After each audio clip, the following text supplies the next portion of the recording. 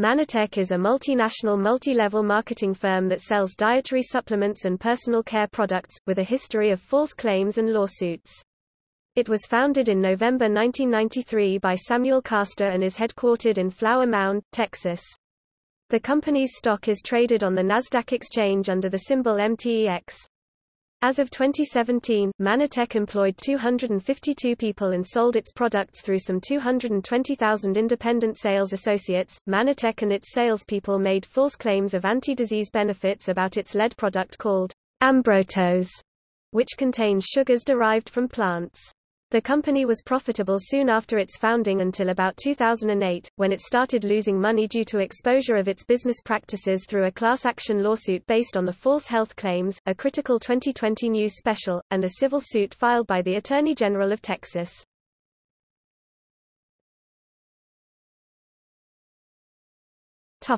History. Mannatech was founded by Samuel Castor in 1993, as Congress prepared to pass the Dietary Supplement Health and Education Act of 1994, which made feasible the profitable marketing of a wider spectrum of dietary supplements. The company has had a Christian orientation since its founding. The name was intended to evoke manna, and it recruited people to sell its products through its multi-level marketing structure in church congregations.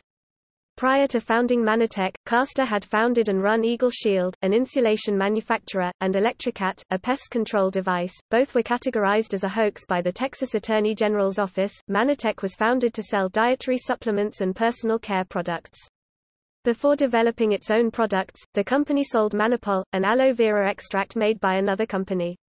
Its most widely known product has been ambrotose, a dietary supplement made from sugars derived from plants. From 1993 to 2009, Rafael Cruz, father of presidential candidate Ted Cruz, was a top salesman for Mannatech. Mannatech had its initial public offering (IPO) on February 16, 1999, at $8 a share.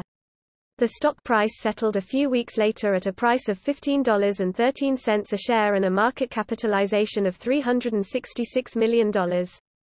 The IPO raised $12 million in funds to be used for expansion into Australia and the UK.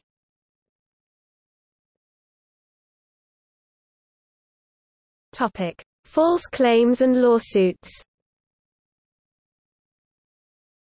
The company came to be known for unproven claims that its products could be used to treat many diseases and conditions, including cancer, diabetes, autism and AIDS. There is no evidence that any of these claims were or are true. In May 2005, an article was published in Barron's questioning the company's business practices. In September 2005, a class action lawsuit was filed against Mannatech for alleged violations of the Securities Exchange Act. It was prompted by the Barron's article. In 2006, Mannatech distributor Vivian Balonwu, a UK general practitioner, was found by the UK General Medical Council panel to have abused her power as a doctor, after it was determined that she had illegally promoted and sold the company's products to people as a treatment for medical conditions such as chronic obstructive pulmonary disease and stroke-related complications. Following patient complaints about her marketing of the products in 2006, Balonwu was dismissed by her employer, Harmony, a medical services company, and the GMC panel imposed a 15-month penalty period during which she was to avoid private or short-term locum work and to complete a supervised personal development plan to tackle shortcomings in her practice. Also in 2006, Mannatech was named number 5 on Forbes' list of America's 200 best small companies. At the same time, the company came under investigation by the Texas Attorney General in October 2006 for alleged violations of that state's Deceptive Trade Practices Act. In July 2006, Texas Attorney General Greg Abbott formally charged Mannatech, Manaraleaf, Sam Castor, and Reginald McDaniel, the company's medical director, with operating an illegal marketing scheme in violation of state law. A 2020 undercover investigation that aired June 1, 2007 on ABC television showed Mannatech's sales associates teaching sales recruits how to target Mannatech products to people with specific illnesses in a manner that purportedly does not violate U.S. federal law, including U.S. Food and Drug Administration regulations, by avoiding direct claims that the products cure any particular diseases. In August 2007, Castor resigned as CEO of Mannatech. In October 2007, it was reported that the company had fired Grant Thornton LLP as its auditor after the accounting firm demanded that Mannatech remove Castor from all responsibilities to be replaced by Wayne Badavinas as the new chief executive. Several corporate initiatives were undertaken, but after 17 months on the job Badavinas resigned in December 2009. Another member of the board resigned shortly after. Mannatech's Chief Science Officer Robert Sinnott and Mannatech's Chief Financial Officer Steve Fenstermacher were named co-CEOs. Fenstermacher later resigned. Publicity over the company's lawsuits began to damage the balance sheets and stock performance. After profits of $32 million in 2006 and $6.6 million in 2007, Mannatech reported a $12.6 million loss in 2008 and a $17.3 million loss in 2009. Mannatech settled the civil complaint with the state of Texas in February 2009. Mannatech did not admit wrongdoing but agreed to pay $4 million in restitution to clients who purchased products and $2 million to the state to cover its costs in the case.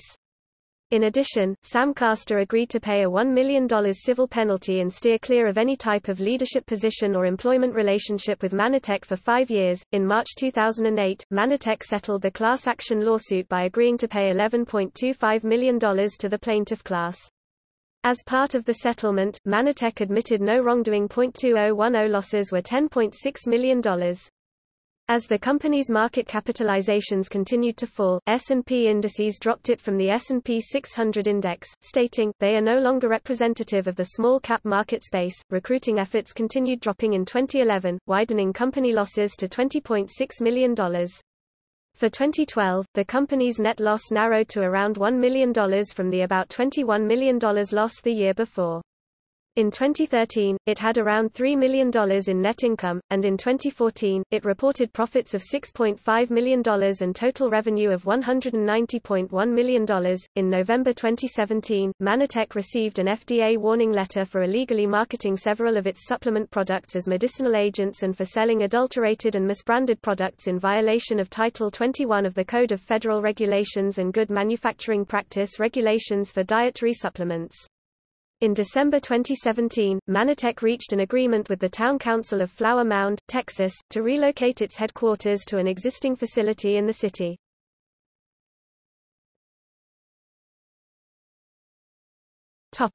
Ben Carson. Starting in 2004, neurosurgeon and conservative politician Ben Carson made videos and spoke at company events promoting Mannatech and its products.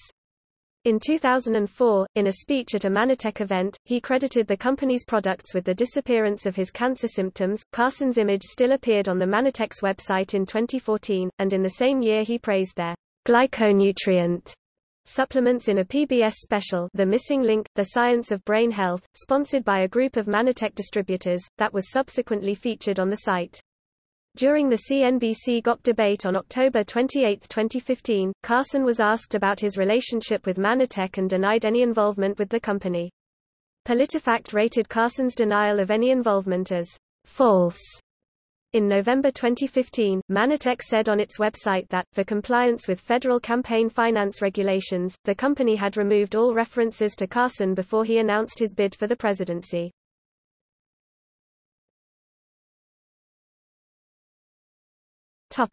See also: List of ineffective cancer treatments.